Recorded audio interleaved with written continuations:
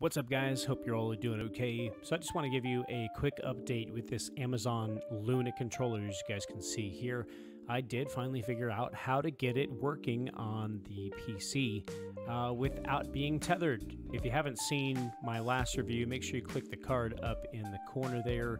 And I tried to go into, I did unboxing and try to play some games, try to play Fortnite with it, and it was a struggle to try to get it to connect Bluetooth. My computer would recognize it as a Luna gaming controller.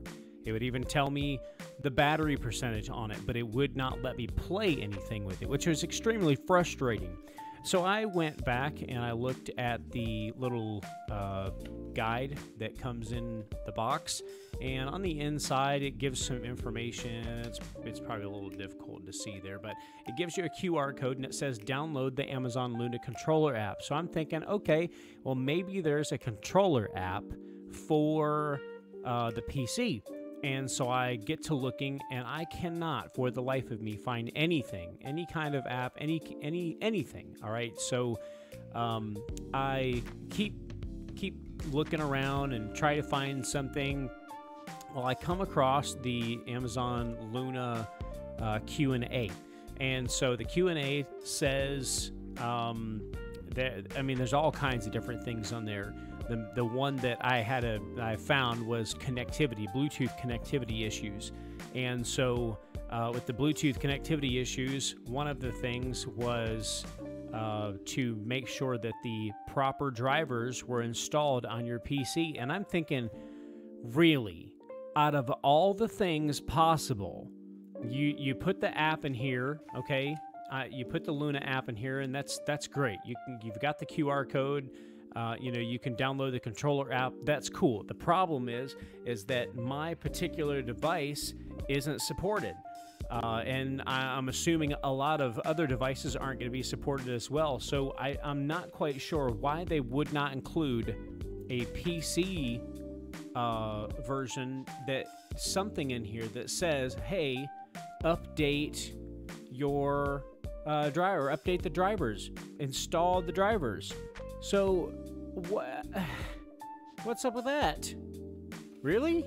No information of driver. This to me, without that driver information, I would have went nuts. I was already going to turn this back in. I went and did the RMA so I can return this thing. I like the controller. I think it feels good in the hands. I like the button layout. Again, it's got plenty real estate back here to grab onto compared to the Nintendo Switch controller. This is a great controller. The issue was that I could not get it to connect to my computer, but that was supposed to be one of the main things, computer or a tablet or anything with Chrome. Well, apparently not anything, because I've got an LG G7 Fit and it's not compatible with that. So I got the drivers installed, and finally I can play some Fortnite. So let me turn it on here and make sure that it's going to connect. Okay, all right, so it is connected. You can see just the very top part of that. So I can go back and forth. So let me click on this so you guys can hear the sound in the background. But that's how it's supposed to be. No cords, no tethering, nothing. The difference is let me check real quick. I don't think, let me see my output. The difference is that when it's not tethered, it does not give you an option on your desktop to set this as an output. So when it's not tethered to the computer, wireless like this, I believe this is, let me give that a shot, because I'm curious. I've got my let me not destroy my whole setup here. Get my headphone, unplug that, and unplug this. I don't think that this will work. Okay, now I think that all my settings in here. Let's see, chat output device. Let me go to, yeah, it doesn't give me an option. Default output. Yeah, it doesn't give me an option to have that there. So we just leave that how it is. And of course I can't hear anything now that I've unplugged my monitor. There we go. Okay. All right. So now we've got. Let's go down here to I don't know. Let's go to Mountaintop or something. All right. So you guys can see that it is functioning properly. Like I can move this all around.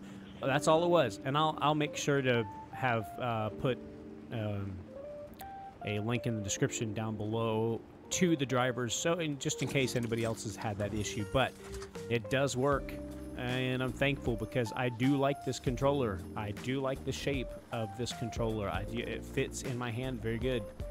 And so let's come on over here and see how long we can last.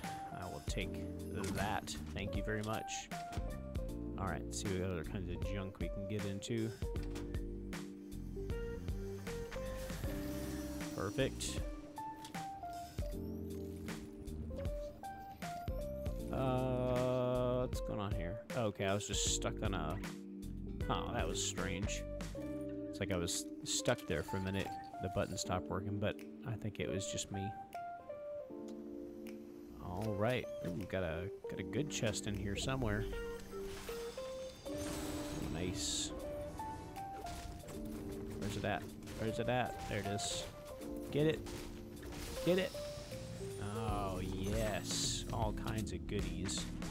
Merry Christmas to me. Anyway, guys, I'm not going to make you sit around and watch me play. I just wanted to give you a quick update to ensure you that the controller does work without cables, and I'm very happy about that. But anyway, guys, if this has helped you at all, make sure you hit that like button down below. If you're not subscribed, make sure you consider subscribing for more tech reviews in the future, and we'll catch you in the next one.